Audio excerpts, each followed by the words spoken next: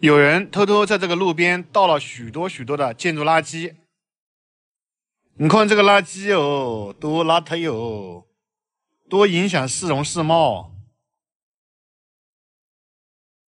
连电视台都来采访了。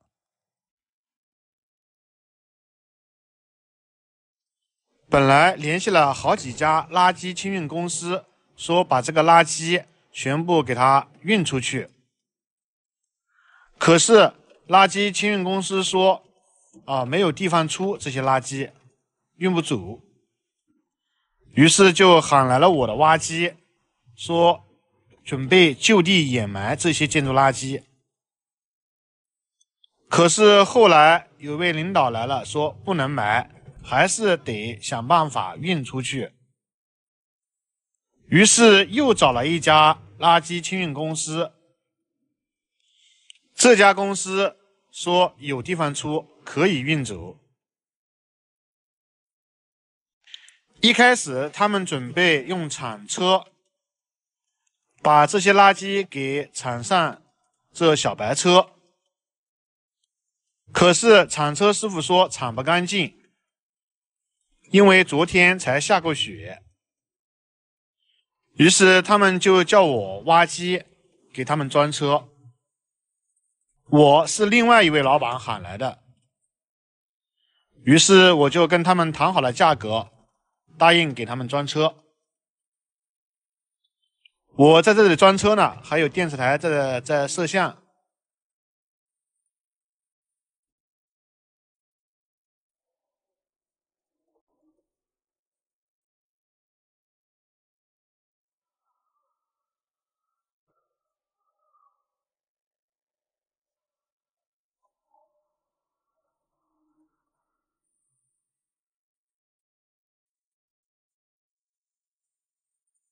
你知道吧？要冒装干净啊！干净我就直接发给你。好。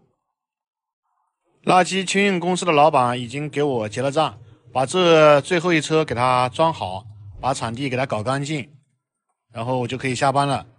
两位城管也在等着给这个清理干净的场地拍照。好了，这边场地上的垃圾已经全部清理干净了。这里马上准备砌围墙，防止别人再偷偷的倒垃圾。我的挖机就停在这个路边啊，等一下再调去另外一个工地。感谢你们的观看，别忘了点赞加关注哦。Goodbye。汪师傅开挖机，开的是红色小挖机。来了一车混凝土，因为混凝土车开不进去，所以就由我的小挖机用斗子把这些混凝土接着一斗一斗的倒进去。这个位置有一小节是泥巴路，今天给它浇上混凝土，这样工人师傅回宿舍以后就会脚不沾泥，下雨天也不用穿雨靴。这个混凝土也不需要倒多厚，几公分就可以了，反正只是人走路，又没有车子上去。不得不说，今天这个开搅拌车的师傅放这个混凝土的技术相当不错，是专业的。他放的刚刚好啊，一斗一点都没有漫出来。以前有人放混凝土啊，不是多了就是少了。亲的，我将离开你，请将眼角的泪拭去。漫漫长夜里，未来日子里，亲爱的你别为我哭泣。前方的路虽然太凄迷，请在笑容里为我祝福。虽然迎着风，虽然下着雨，我在风雨之中念着你。没有你的日子里，我会更加珍惜自己。没有我的岁月里，你要保重你自己。你问我何时归故里，我也轻声地问自己。不是在此时，不知在何时，我想大约会是在冬季，不是在此时，不知在何时。我想大约会是在冬季。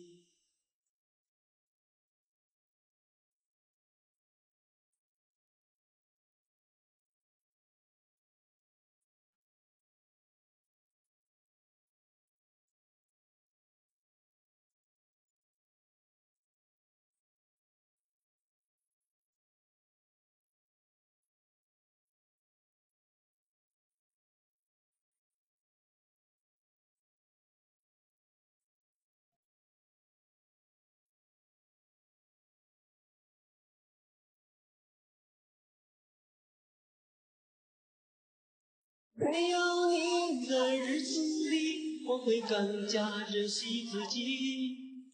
没有我的岁月里，你要保重你自己。你问我何时会孤立，我也轻声地问自己。不是在此时，不知在何时。我想大约会是在冬季。不是在此时，不知在何时。我想大约会是在冬季，不是在此时，不知在何时。我想大约会是在冬季。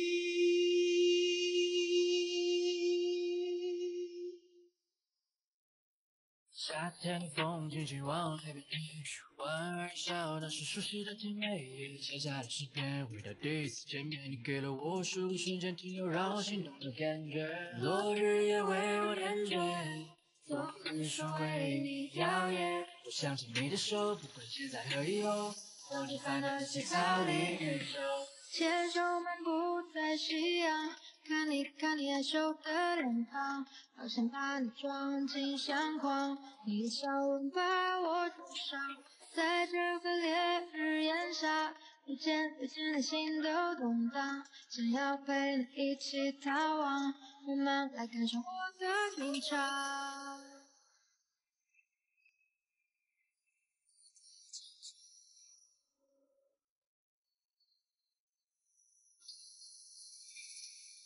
温暖的阳光洒在我胸膛，让我为你遮阳。云朵花盛放，有你的方向，我们一起乘凉。灰蓝的深处还透着微光，是烟火绽放，攀上了围墙。只有你在的所有浪漫景象，都被我深藏。夏天的风轻轻往海边吹，莞尔一笑，那是熟悉的甜美。写下的诗篇，回到第一次见面，你给了我数个瞬间停留，让我心动的感觉。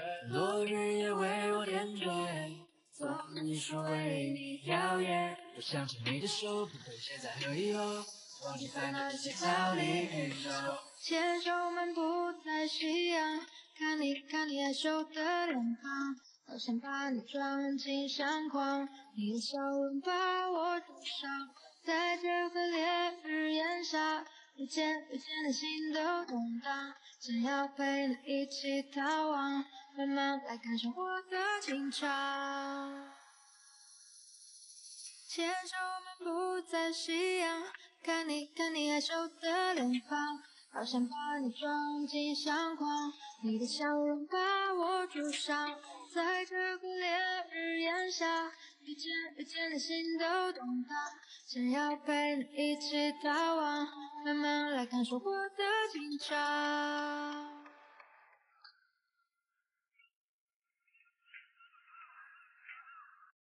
这个巨浪厕所只收了60块钱。汪师傅开挖机只开红色小挖机，开着小挖机在农村给生产队干活。有一户人家打电话给队长，然后队长又打电话给我，说是叫挖机帮忙给他家这个巨浪厕所，就是前面这一户人家。这条路有点窄，左边也是围墙，右边也是院墙。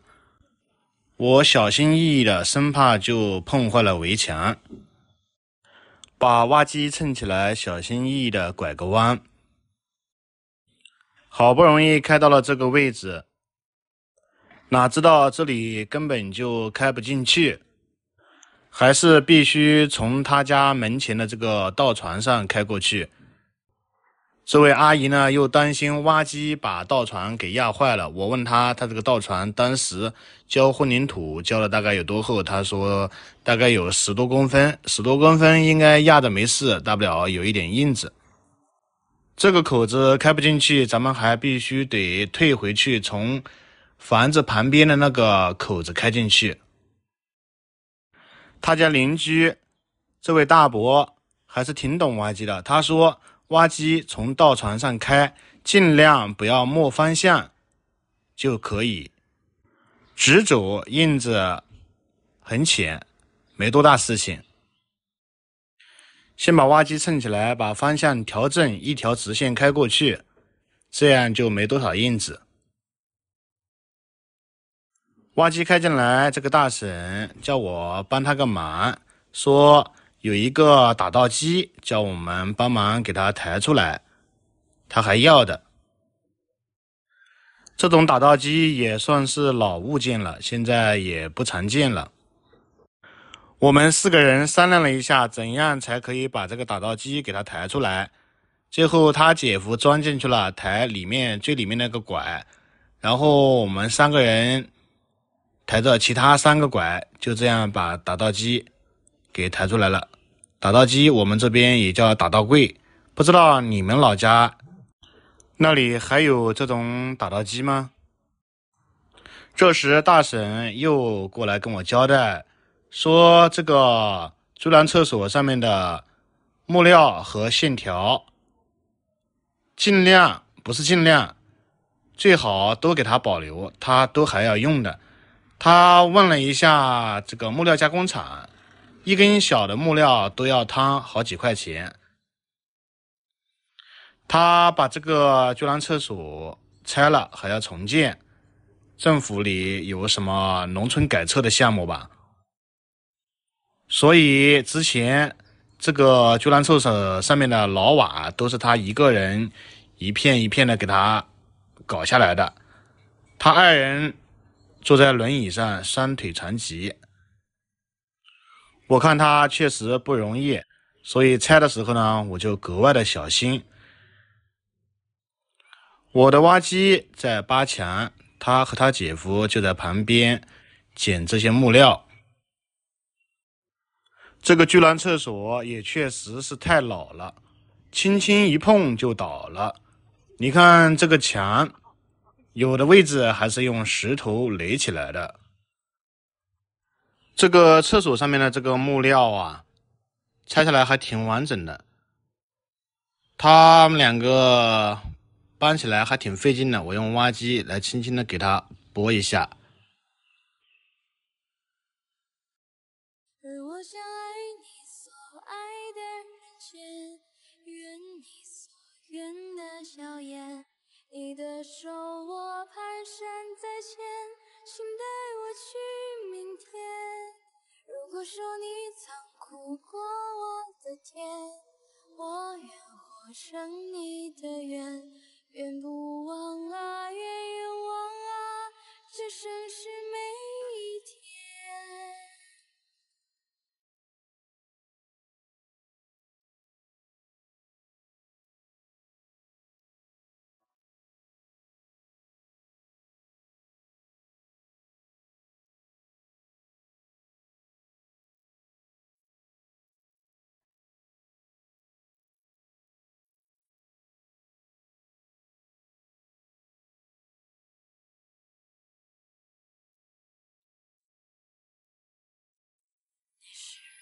四月长河，星火燃起的天空，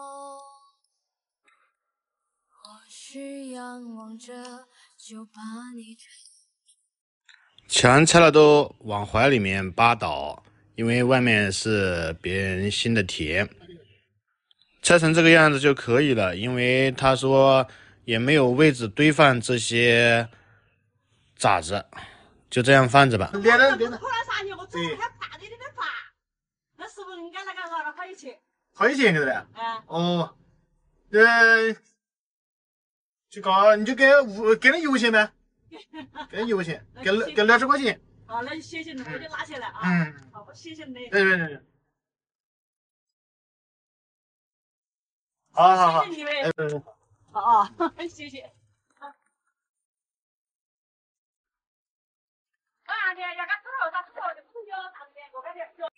开挖机勾了一块大石头放在这里，等一下有用。先来把这路上黑漆漆的一堆农家肥给丢在一边。可以看见这旁边的一块地里种的是玉米，这个玉米叶子长得绿油油的，可见这些农家肥比那个化肥还好用。再来把这块大石头给勾起来，然后把挖机开到前面去。这里有一根判线，当心一点，不要压到判线了。这左边是茄子苗和辣椒苗，不要给压到了。就是这里，这条水泥沟是去年农田改造建造的。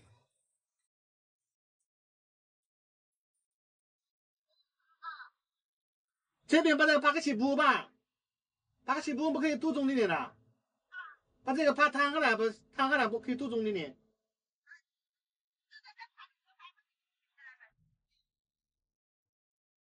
在这旁边的地里取土，我跟这位大娘说，在你地里取土，把这旁边搞一个小斜坡，这样就可以多种一点庄稼。大娘说可以。把这个地方搞平，然后可以种点黄豆，再种点毛豆，就很棒。开挖机其实挺枯燥乏味的，挺无聊的，无聊的想唱歌。也许放弃才能靠近你，不再见你，你才会把我记起。时间累积这剩下的果实。也许放弃才能靠近你，不再见你，你才会把我记起。时间累积这剩下的果实，回忆里寂寞的香气。我要试着离开你，不要再想你，虽然这并不是我本意。你曾说过会永远爱我，或许承诺不过因为没把握，别用沉默。我不亲。又在那边去吧。好。怎么才会离开我？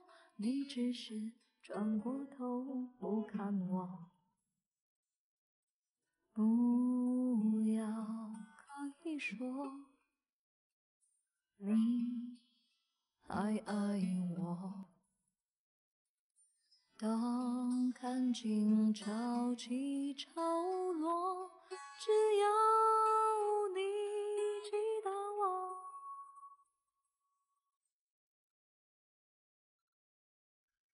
大爷过来指挥挖机干，他说该怎么干就怎么干，在哪里取土我就在哪里取土。他说把这条小水沟给它捞一下，刚好在这里可以取点泥巴，把这个地方培高一点。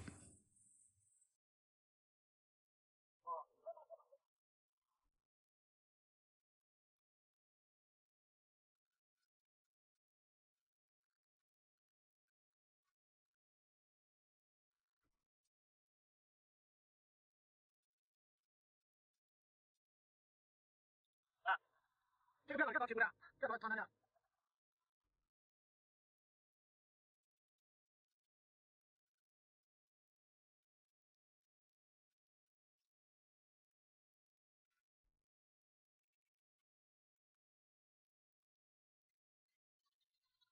哦哦哦。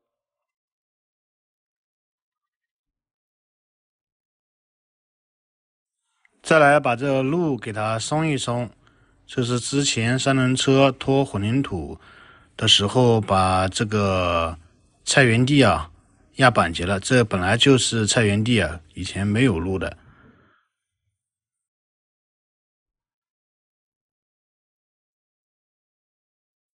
这地里面还有点竹子根，给它踢一踢。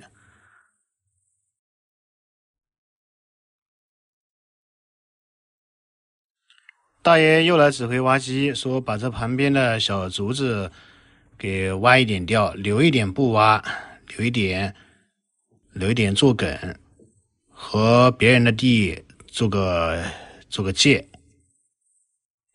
我本来是好意说把这个地给它挖深一点，然后翻过来，这样种庄稼就比较好。原来是我肤浅了，大爷跑过来跟我说，不要挖得太深，只要挖个20-30公分就行了。原来翻过来挖得太深，底下是那种瘦土、黄土，表面的20-30公分土才是原来的肥土。